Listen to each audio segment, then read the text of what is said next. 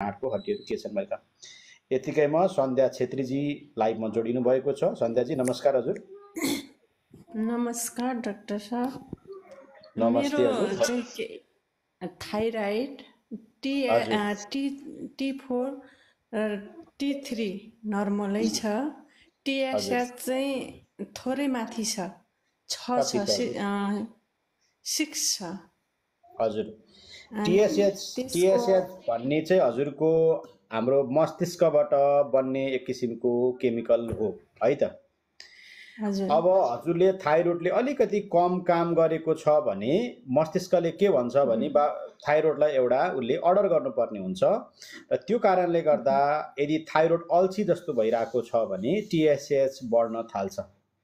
यस हिसाबले हजुरको समस्यालाई चाहिँ थाइरोइड अल्छी भएको समस्या भनेर भनिन्छ, जसलाई अङ्ग्रेजीमा हाइपोथाइरोइडिजम भनेर भनिन्छ सन्ध्याजी है।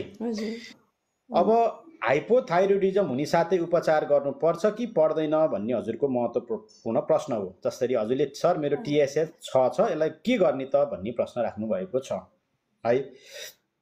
सामान्यतः हामीले TSH 10 भन्दा माथि लागेको खण्डमा मात्रै उपचार गर्नुपर्ने हुन्छ सन्ध्याजी है।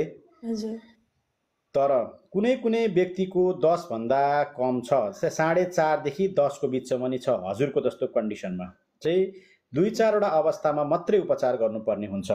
जस्तै यदि महिलाले मेरो गर्भ नहुने समस्या छ, महिनावारी समस्या छ, म गर्भवतीको महिला हुँ, अथवा मलाई अलिकति चिन्ता लाग्ने समस्या छ, मलाई कोलेस्ट्रोलमा समस्या छ, यी 4-5 वटा अवस्था पनि छ है डाक्टर साहब भन्नुभयो भने चाहिँ हामीले TSH 6 मा पनि थाइरोइडको दबाई दिनुपर्ने हुन्छ। यदि त्यसो नभएर हजुरलाई गर्भवती सम्बन्धी समस्या, अहिले गर्भवती हुनु भएको छैन अथवा गर्भ राख्नुपर्ने अवस्थाहरू छैनन्, हजुरको बाँझोपनका समस्याहरू